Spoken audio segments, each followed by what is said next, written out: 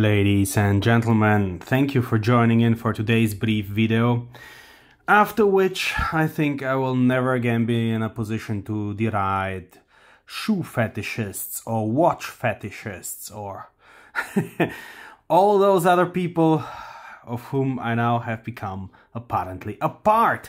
Just my gig is the Book 8088 computer, a modern type of DOS laptop with 640 kilobyte of RAM, a minuscule CF card, like compact flash card as hard disk, and well, all the pleasures of the 1980s. And what I'm having here are two different exemplars of it, namely the original Book 8088, which is also well, in a way my favorite, and which is going to feature here in many other videos, as well as my new temptation, my lover,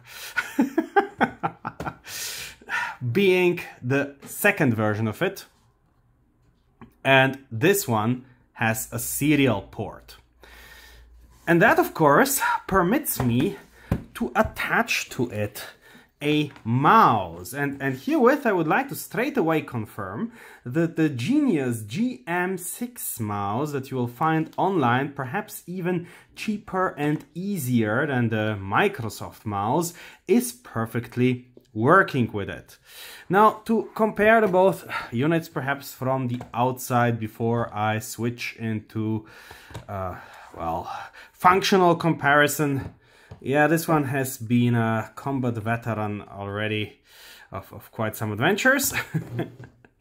But nonetheless, if you disregard this, so they look very similar, but already if you turn them up, you can notice that their layout is somewhat distinguishable. So you're having here in the original model, the one without the serial port, the battery inside.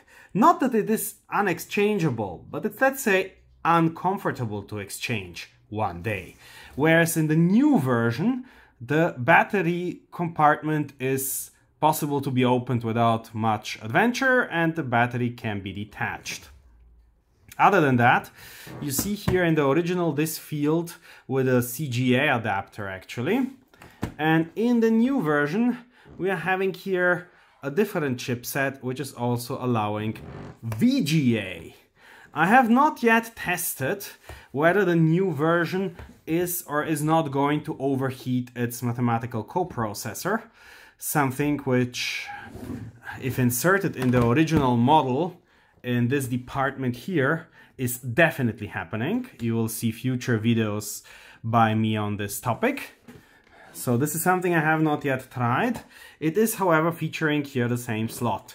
There seem to be a couple of differences in the layout of the motherboard, like not on the upper side. Here they look pretty much identical, but if you clap them back in, then you will see that here the arrangement of other chips, like up here for instance, close to the CF card, has also somewhat changed. It will remain to be seen whether that will make the USB perhaps more functional, but definitely there has been made a deeper redesign of the platform, let's put it that way. And yeah, I'm excited to have the new thingy that should allow me to work on the Microsoft Windows with a mouse. Now, both units are operating with Windows 3.0 under MS-DOS, and they boot somewhat differently, which we shall now henceforth examine a little bit further in functional detail. Allow me to adjust the camera. All right, so there we go. I will now adjust my Genius GM-6 mouse, which by nature has a DB25 serial port. One might say that for the era, DB25 would be the more authentic thing, right? Rather than DB9. The trouble is that most modern peripherals you can find are using DB9, so these guys had to make some sort of compromise, and they picked a DB9 serial port. And if you have such an original mouse, you can attach it with such a like big male to small female adapter, which I shall herewith do. Now, the GM-6 Genius Mouse is not 100% Microsoft Mouse compatible. It has 3 buttons, and if it is not driven by its native driver, then it will not be recognized by the Microsoft driver. But this is an issue you can circumvent by pressing any of the buttons during boot, something we shall now experience. But let me turn on briefly both units, and as I do so, I will also start pressing this button so that the mouse is recognized as a Microsoft mouse and will then operate in a 2-button mode. Okay, so haven't figured out how to do this quite simultaneously, but let's just go ahead. This one and that one. Okay, and pressing. Yeah, I am pressing. What was the issue with you? Okay, so as you can already see, they have apparently fixed the screen here. This thing has a much darker screen. This screen is way better readable. In the video, it doesn't even look as brightly as a difference as in reality. Here, you can perhaps also read that the Microsoft mouse driver has been installed. All right, now, as this is going, I can already type Win to start Windows. Oh yes, and here I don't even have Windows. Whoopsie daisy, I'm having here an experiment running. So this is the old one. And for showing the screen difference, I think that's pretty much enough till here. This one, unfortunately, I'll turn it off for the time being. It would need another hard disk to be operable. But anyway, I think you might be more interested to see, does the mouse work in the new thing? And it does. And let me increase somewhat the screen. So here we go. This is a pristine system. And now it is operating by way of the Genius Mouse. So I have a fat mouse cursor, like as big as my fingernail. And this is a completely pristine system. This is the second time I'm turning it on, actually. And this is, you would think this is as slow as it gets, and surely there is some truth to that. However, actually this processor is faster than the one which is advertised. Advertised is an Intel 8088. The Intel 8088 is actually about double as slow as the thing which is inside. The thing which is inside being a NEC V20 processor, which is an awesome little gadget, and that I will certainly go more into in other videos. Here I'm having some window which is talking about the mouse control panel, and to read me about the mouse. I don't want to do that. So what do we have? We are having here still Windows running in a somewhat strange mode. Theoretically, this is having VGA, but I'm not sure that this is running in any VGA mode. The whole thing is still very, well, kludgy, and everything looks cartoonish in a way. There is now, actually, here on the side, as opposed to the previous version, an audio out port. I'm not sure you're seeing this very well. So this is a line out port. Would have been great if they had made also line in, right? So that you can record sound under DOS, but that unfortunately is not possible. Anyway, we are having here some wave device things, if I am interpreting this correctly, which there's no warranty of. So, yep, that's that. We're having here the file manager that we shall look into just in a moment. Then we're having here also the control panel and Windows setup. And we are having here as games Reversi and Solitaire, no Minesweeper. I mean, no Minesweeper? Why do I even own a computer? Okay, what does this control panel do? What does the control panel of a pristine Windows 3 installation offer. So we can adjust the color, but stark black and white for the little memory we have is likely the best part anyway. We are having fonts, we are having ports. Okay, very interesting. And we're having the desktop. What can I adjust in the desktop? Can I adjust anything in the desktop? I could set a wallpaper, and I could set a pattern, and so on and so forth. Now, certainly not. Doing so would only increase the load on the CPU. And while the CPU is double as fast as in the original IBM PC, it is painfully slow without doubt nonetheless. Anything to be done about color? Yeah, color. I double click it. I'm waiting. Yeah, we're having here a sand clock with some white background. Awesome. So you see, I can select different variations of black and white here. I don't care about that. So I'm closing this, and yeah, close. Good, good. And now let us try Windows setup.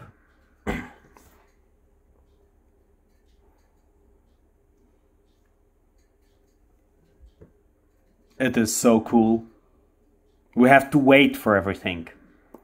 You know, when people think retro was cool, in their memory they are cutting out this waiting time. But everything took a while. Yeah, the display still is CGA, just as I supposed. So it has not been switched in any way to VGA. I mean, change system settings? Let's see.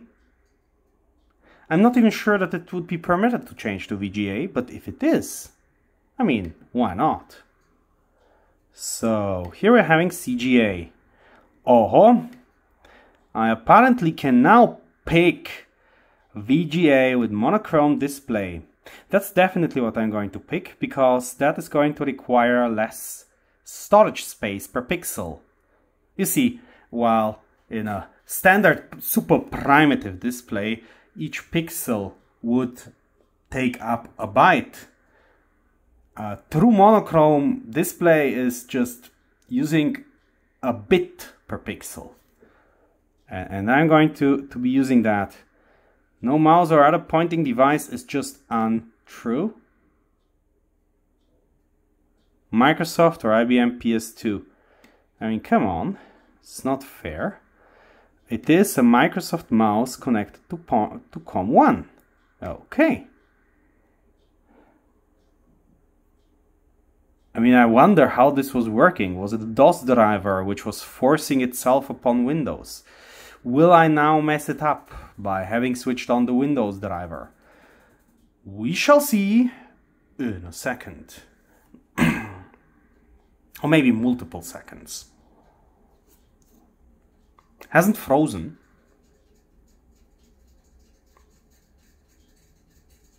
Not yet.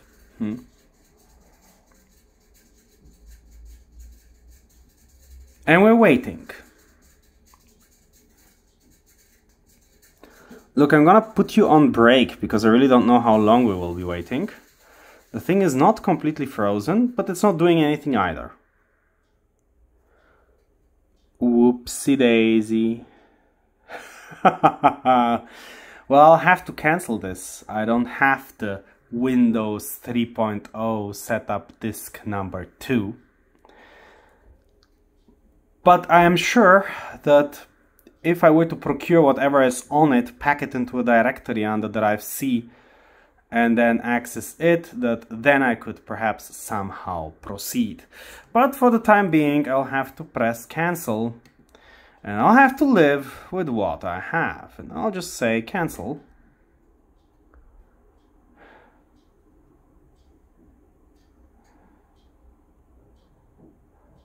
And I'm going to wait and pay with my lifetime for my mistake.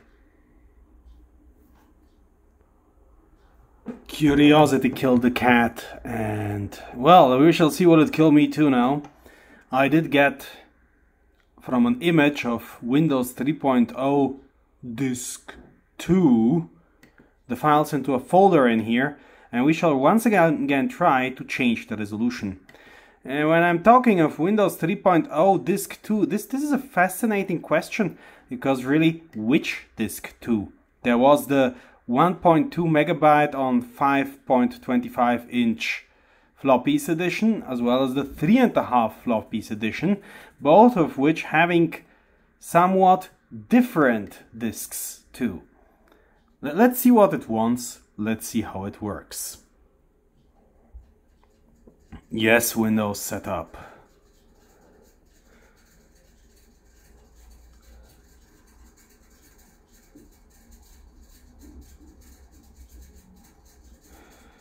Yeah, and now options, change system settings.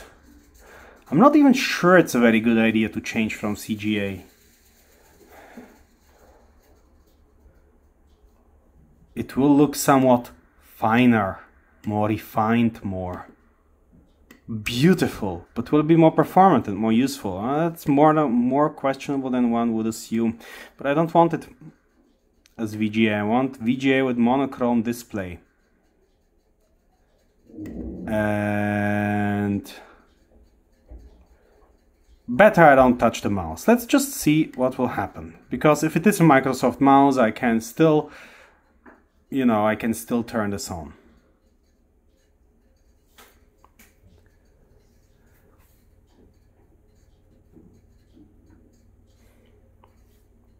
Okay, now we'll be waiting for an eternity, which I'll spare you, and then it will ask us for the folder where to find things. Ha! There we go. Okay, just let's navigate the cursor, delete the A, write the C, and say that it was in V2. Okay, and then enter.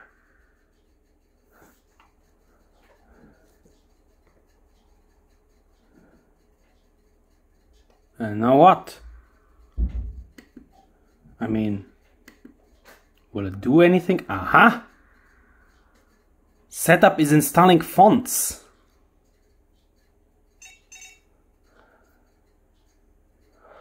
Oh god, I apparently need to get a whole installation here. Okay, well, there's no comfortable way of doing this right now. Shit. My only way, okay, I'm now having an issue. I don't have the USB going here. My only way of exchanging information with my main Linux machine, which has everything, is actually through having such an SD card adapter, like such a compact flash card adapter actually. So this thing here takes out the hard disk from there and essentially puts it in here. If I now take out the hard disk of a moving system, would this break it? Because if I turn it off, I am interrupting the middle of its installation. I'm not sure this is a very good idea. So if I don't want to turn it off, and I cannot get the information through any other means, then that means I'm going to remove now the CF card of a running system. This is gonna be really Frankenstein-esque. Okay. Here is its brain. I feel like in the scene in Terminator 2 where they're taking out his chip. Well, Sarah Connor is psyching around wanting to smash it. Well, so let's put it back in, and this time let's put an entire set of Windows setup disks onto this thing, and let's hope that this in the meantime will not try to do anything like blank my screen or anything. Can I even move the mouse? Oh my god, I can move the mouse while its brain is gone. Okay, cool. I'm putting it on pause while I'm getting all the files. Great, I got everything. Now let us continue our Gemini rocket program. And we go. And so you wanted to have, it froze. It was working so far?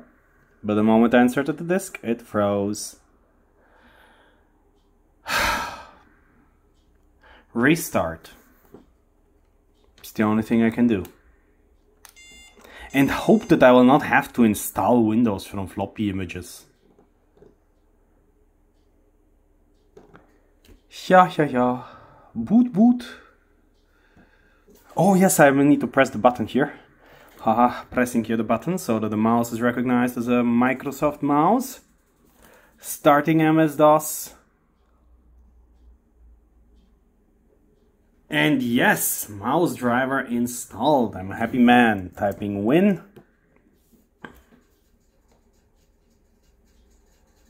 Again, a beautiful Windows boot. And let me get to where we were. So this is like an edge of tomorrow, right? We needed to repeat all the steps, but this time to do one thing differently. Okay, so we're not gonna have CGA. We really wanna have VGA with monochrome display. We're going to say okay.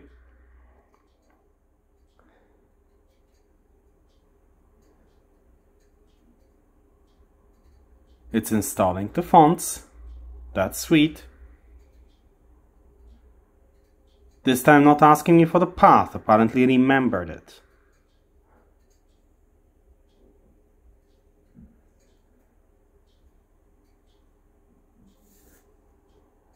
Hanging here a little bit, let's see.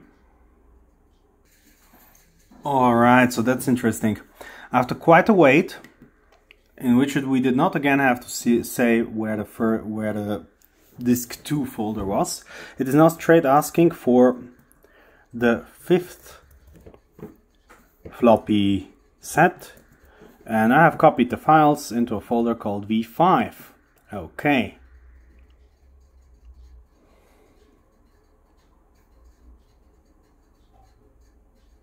This is always quite a wait, which I am, well, sparing you.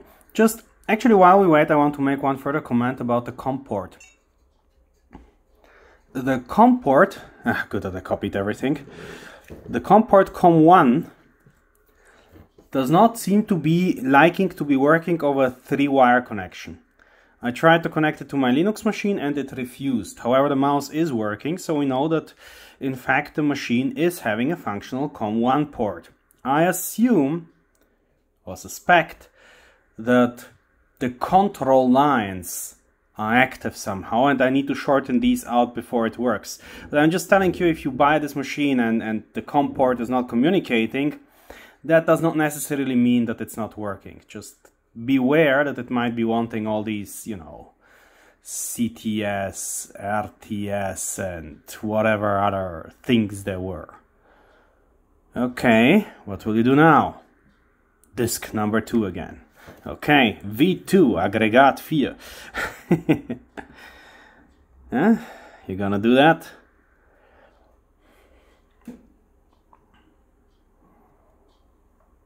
I said okay.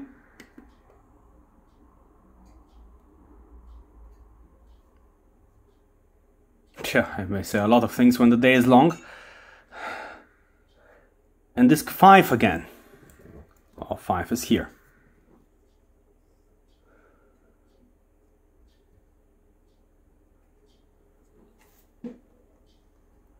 Your system settings have been changed.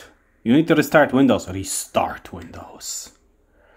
Dun dun dun dun dun dun dun dun dun. Okay.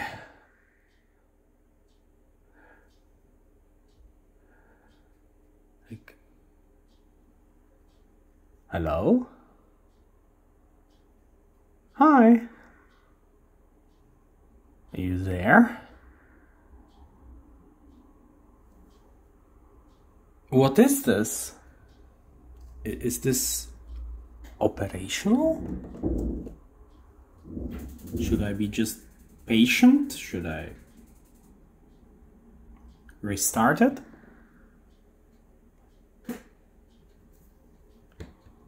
Is it out of electricity? Like, what is it doing? What is the blinking here? By the way, in the previous version, this area was not marked. Oh, the battery is in fact blinking. Well, let me connect the charger and we shall continue. Well, I will reset it because I don't see anything doing anything.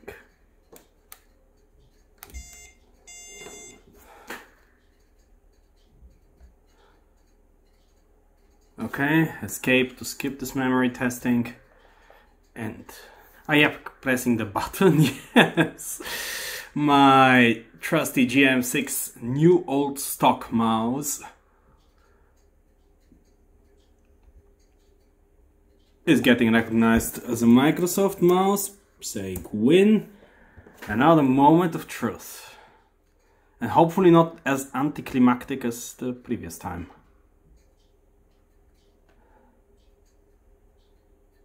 Ah well. I think this falls under the category not good, you messed up your Windows, Nino. Ah well.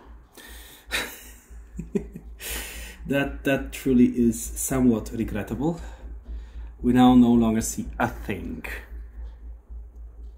Yeah, I think with that today's episode will end, as I messed it up and I'll have to fix it.